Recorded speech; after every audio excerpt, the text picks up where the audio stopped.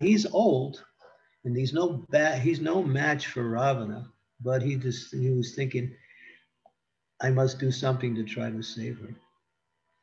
And so he came and he attacked Ravana in such a fierce way, using his wings, and he actually knocked the horses from the chariot out, and the chariot started to spin in the air. Ravana managed to somehow get control, and then he was beating Ravana with his wings and tearing him apart with his beak. And then it's a wonderful fight.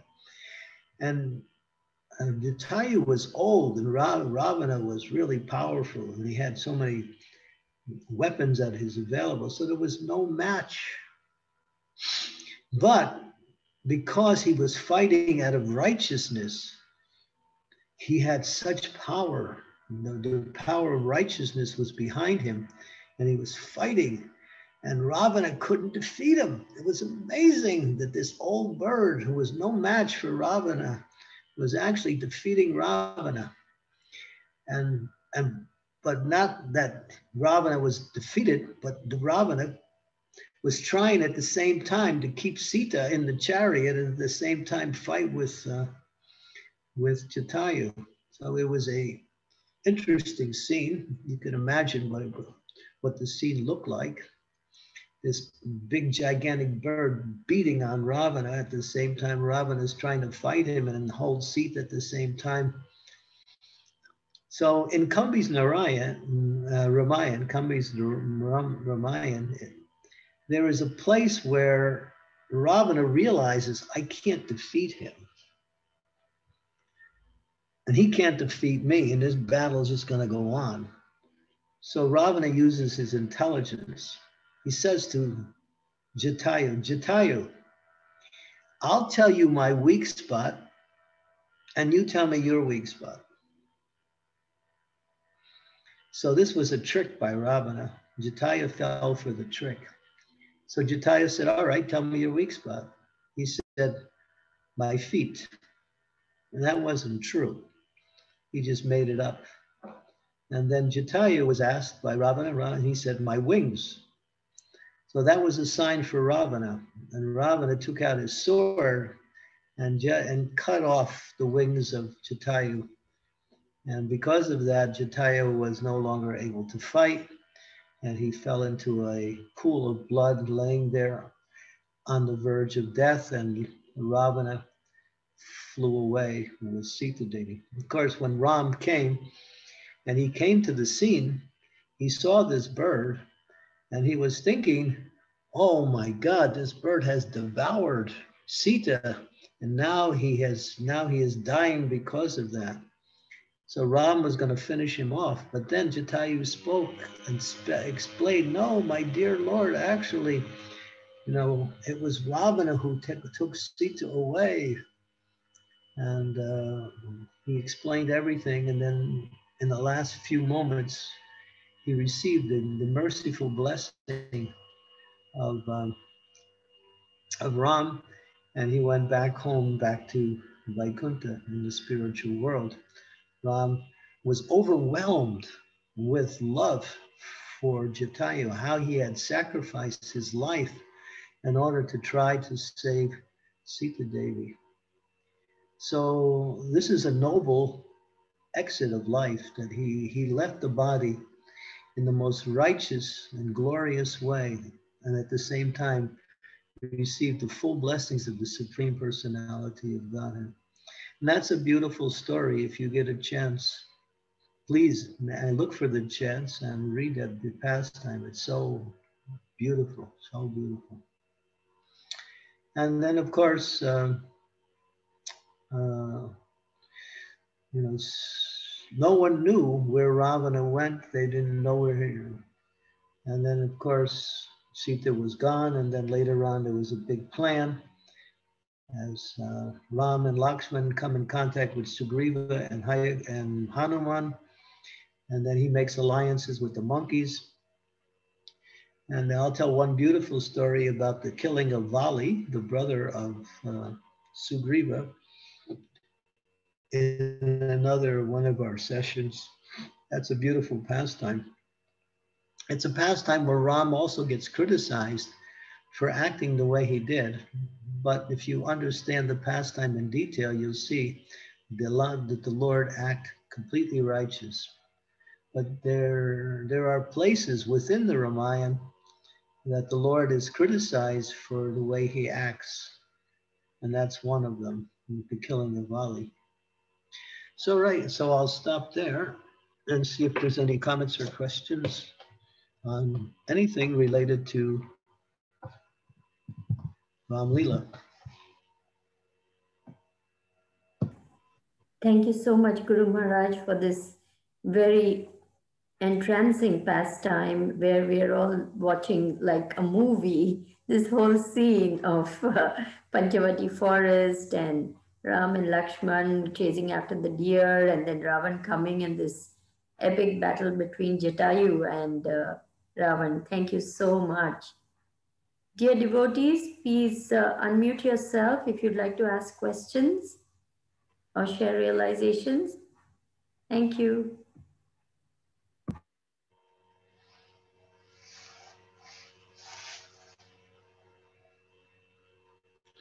Vivek has his hand up. Vivek Prabhu, please go ahead. Thank you, Mataji. Hare Krishna Guru Maharaj. Please accept my humble obeisances. All glories to Srila Prabhupada. All glories to you, Guru Maharaj. Um, Guru Maharaj, I just wanted to share my one realization with the Ramayana, which in fact, there are two which I love the most and give lots of inspiration.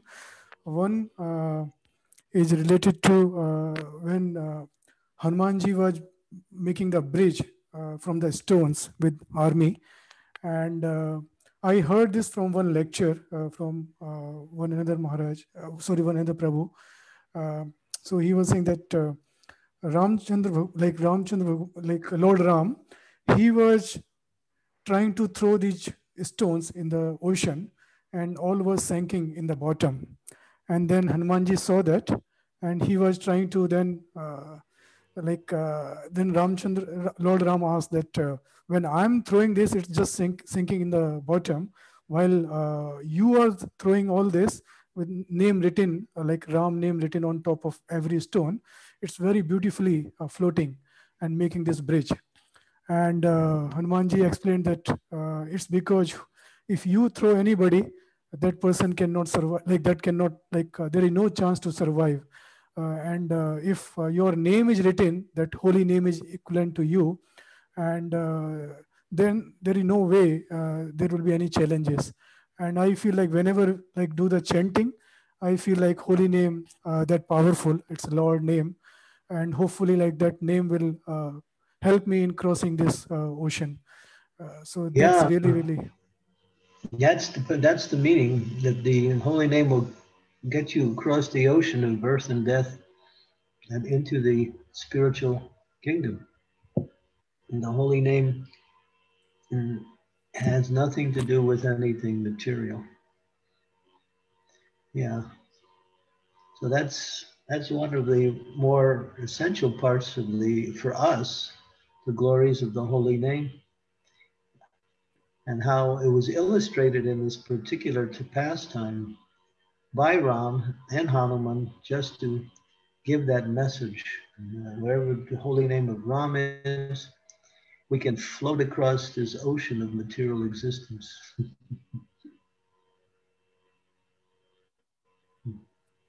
Thank you. Devotees, just continue with your thinking about your questions, and I will be right back because I lost my assistant here today and I have to do something in order for me to keep going here. So I'll be back in about 2 minutes. Thank you, Guru Maharaj. Hare Krishna. Mm-hmm.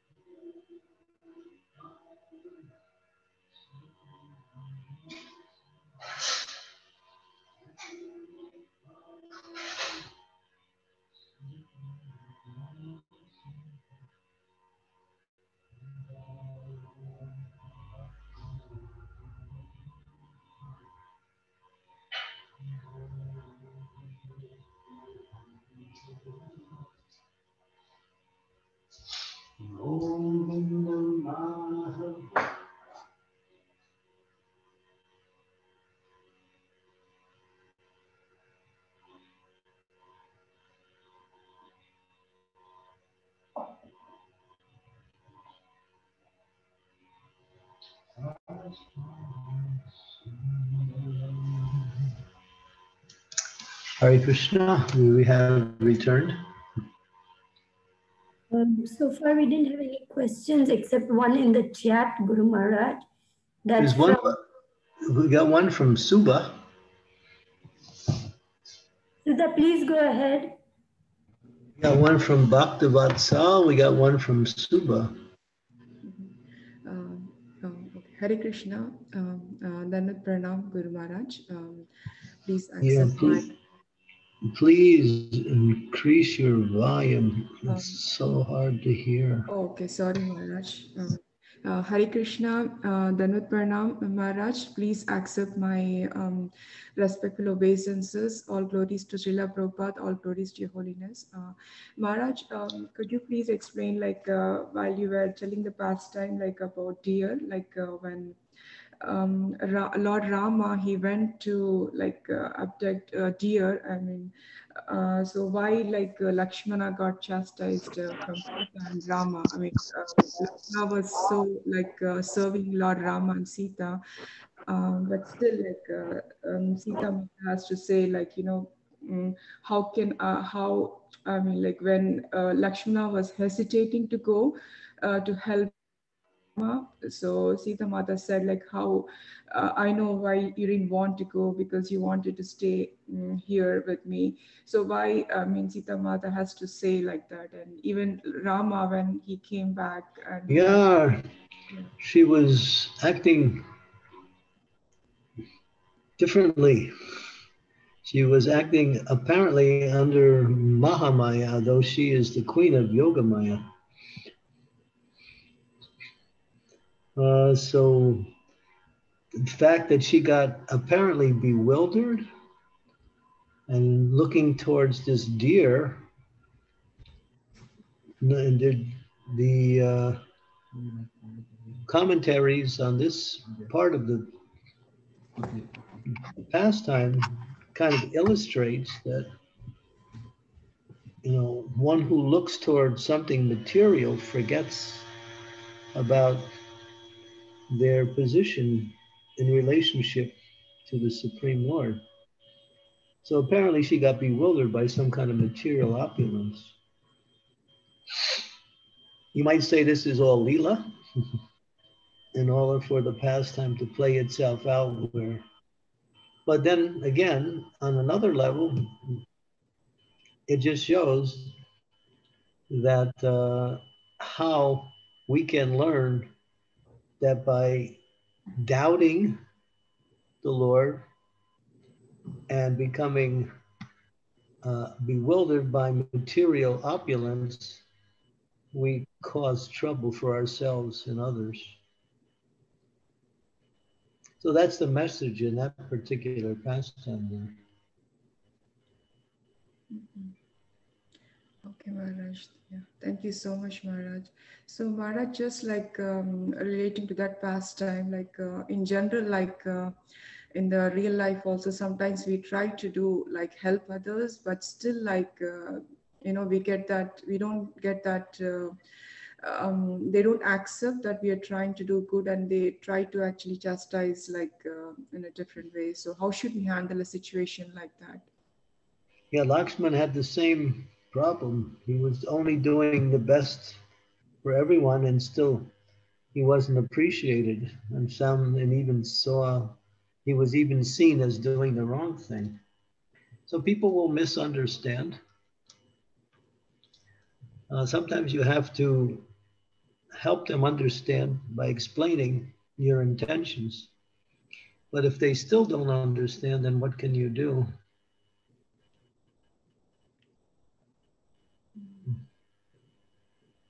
If you're sincerely trying to help someone and they can't appreciate it or don't understand what you're doing, sometimes it requires some explanation in order to keep the relationship from going that explanation. If that doesn't work, then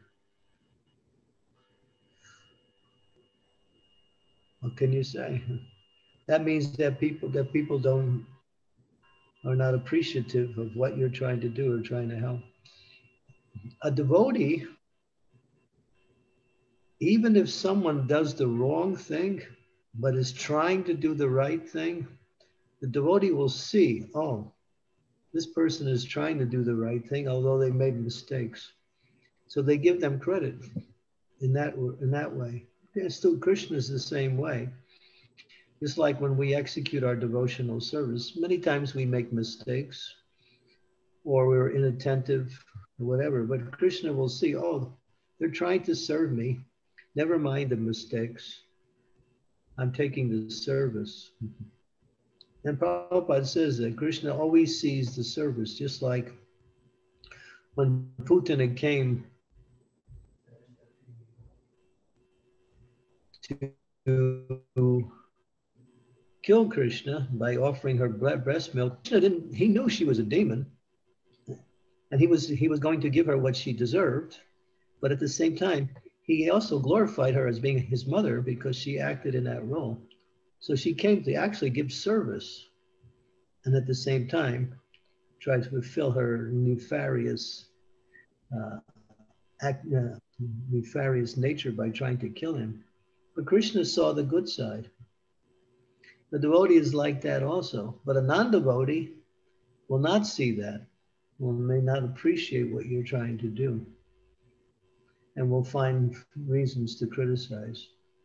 So that's the nature of people who are non-devotees. Devotees shouldn't be like that. Devotees always take the best from every situation. Like I used to go out on Sankirtan, and sometimes I would meet people out there and they would be intoxicated. And then I would offer them, a book or something. And they would be appreciating what I'm doing, and they would want to reciprocate the appreciation in some way. So they would offer me some intoxication as a way to show their appreciation. So I would take it and then say, thank you very much. I will use it later on. And then I thank them and leave. And then of course I get rid of it. But it wasn't so much the gift, it was the intention. So if your intentions are good or proper, from a devotional point of view, that's what counts. But from a material point of view, it's not seen like that. And in a material way, you have to be correct according to what is correct and what is not correct. In spiritual, you try to be correct, you do your best, and Krishna will see that. Krishna is called Bhava Hi Janardana. What is that? Bhava Grahi Janardana. And he takes the best from the situation, just like when we chant Hare Krishna. A lot of times we don't even chant the name clearly. But Krishna hears the name. He said, oh, they're chanting my name. It doesn't matter if they don't say it clearly, but he's accepting the devotion. So that's Krishna. But materialistic people will not appreciate. And when you do something for them, they expect you to do something again. That's the problem.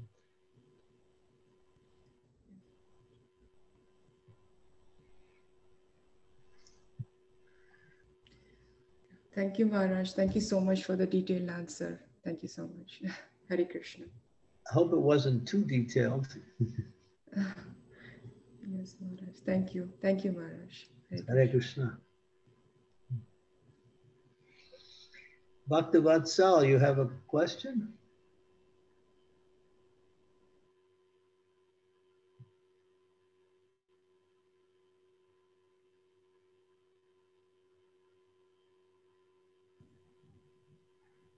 Bhaktavatsal Prabhu, are you there? You've raised a hand to ask a question. Please go ahead.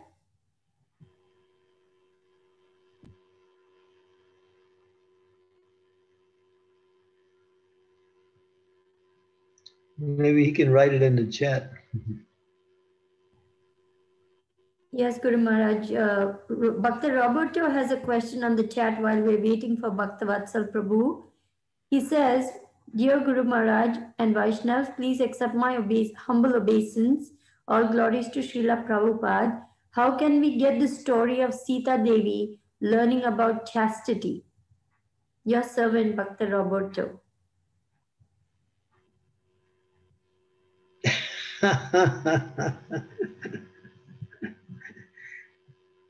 Well, I want to see how many devotees actually want it before I post it. If there's a good number, we'll post it out. I'll post it. If it's just Robert who wants to learn about chastity, I don't think it's enough for me to post. It should be a group. Yes, Guru Maharaj. We would definitely like to have that, Guru Maharaj.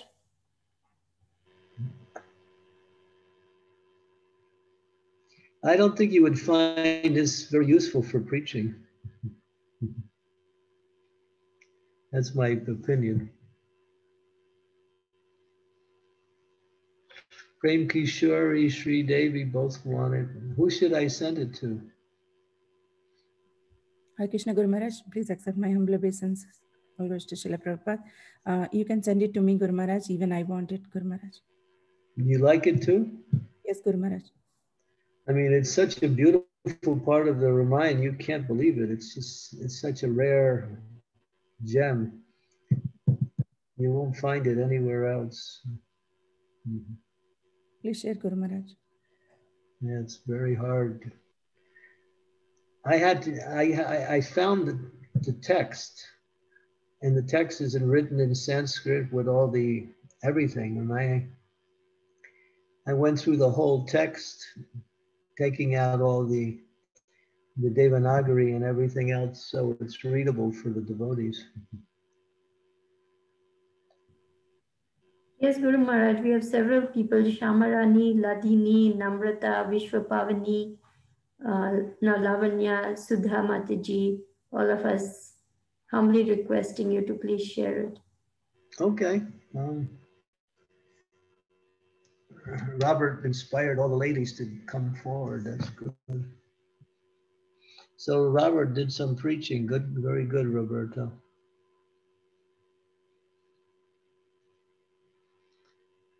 Yes. Guru Maharaj, Bhakta Vitsal Nitsai has responded to your request to put it in the chat. He says, Hare Krishna, my humble obeisances, Guru Maharaj and Vaishnavas. What to do when the mind starts to criticize? And what is the destination of such an unfortunate soul? Well, make sure you don't go for that destination. You have to stop it. When you're starting criticizing, just take the same object that you're criticizing and look for the good qualities. Lord Chaitanya says that anyone who blasphemes my devotees, my holy name will destroy them. And he said, anyone who blasphemes the devotees, they are drinking poison, and therefore my holy name will destroy them. Anyone who praises the devotees, they will drink nectar and they will live eternally in the spiritual realm. So instead of when criticism comes, just dismiss it. Just think it's just it's a feature of a disturbed mind. That's all. And dismiss it and start seeing the good qualities.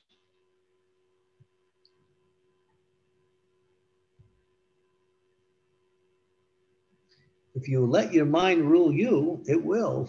You have to rule the mind. The mind will control you if you let it, and it'll really control you. You have to check the mind by the intelligence and connect the intelligence to the spiritual not to spiritual knowledge.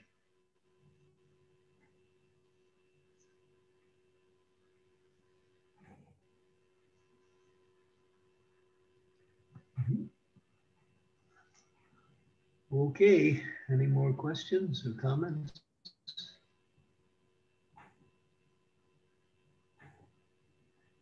Dear devotees, if you have any realizations about Lord Ram's pastimes or would like to share something or ask further questions, please do go ahead now.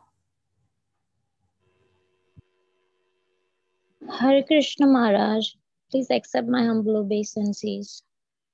All Namrata. glories to, yes, all glories to Srila Prabhupada, all glories to you, Maharaj. So I wanted to know about Sita's sister Urmila. There is not much elaboration on her in Ramayana, but when Ram, Lakshman, and Sita they decided to go to forest, Urmila stayed back without Lakshmana. Which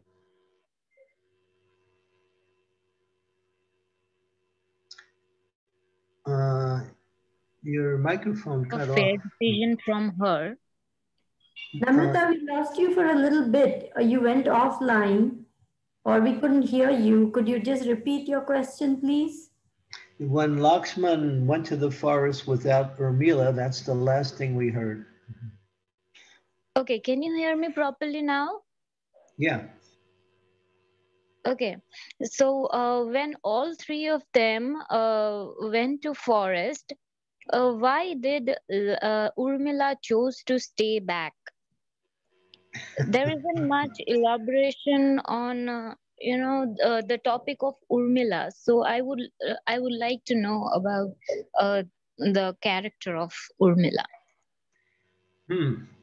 Well, I don't have much information on that part of the Ramayana. Obviously, there was a reason.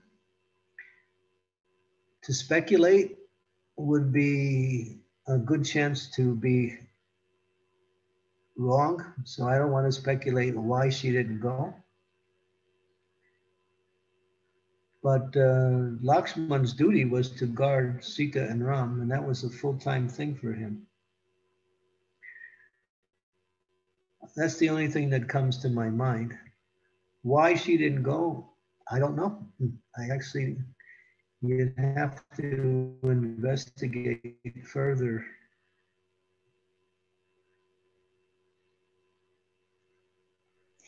Okay, thank you, Maharaj. I'll try to do it. A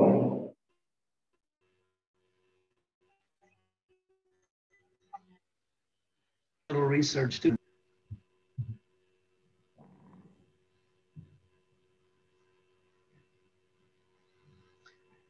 Thank you, Namrata, for a very nice question.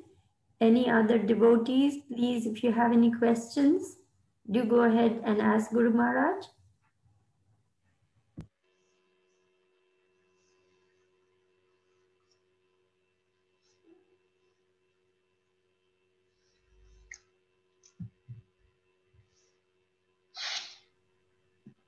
Okay, maybe we can stop here.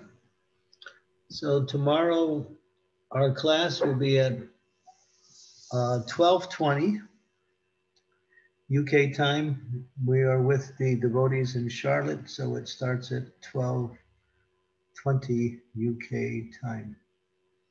And then, of course, tomorrow evening, Lavanya will post it. There is an interview that I'll be interviewed on a couple of subjects, and that starts at 4 o'clock UK time, and that's coming from India, the interview. So you can find out more information from Lavanya. I think she maybe posted it on the conference. Okay, thank you very much. Oh, I want to say one more thing before I leave. And this is very important for the devotees to listen. Maybe perhaps some of you know of it, maybe most of you know of it, but one of our dear God Brothers, very senior devotee, lifelong resident of Mayapur Dham, Pankajangri Prabhu, is undergoing great difficulty with the virus. And so now they feel like they cannot do anything more for him in Mayapur. So there is a plan to take him to the hospital in Calcutta. So please offer your prayers, and we're requesting devotees to chant extra rounds in order to show our concern for Pankajangri, such a wonderful devotee. Him and his brother Janadi Bas both came to Mayapur in 1973. I think he came a little after. Janadi Bas was first. Twin brothers. They came and they have been in Mayapur since 1973, serving Sri Sri Radha Madhava and all the Vaishnavas there, and doing wonderful Pujari service. Pankajangri is the chief Pujari for Lord Nrsingadev. So you can also offer your prayers to Lord Nrsingadev for his well-being. And Prabhupada taught us to pray in a certain way. And that prayer goes, my dear Lord, if you so desire, please cure our dear God brother, God uncle, Pankajangri Prabhu. So we leave it in the hands of the Lord, not demanding anything from the Lord, but we show our concern and our request, praying for the Lord to cure him if he so desires. The Lord is all powerful.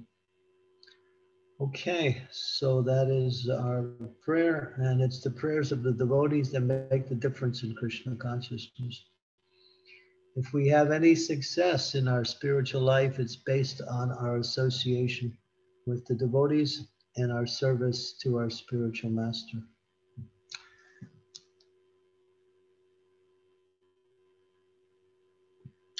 Hare Krishna.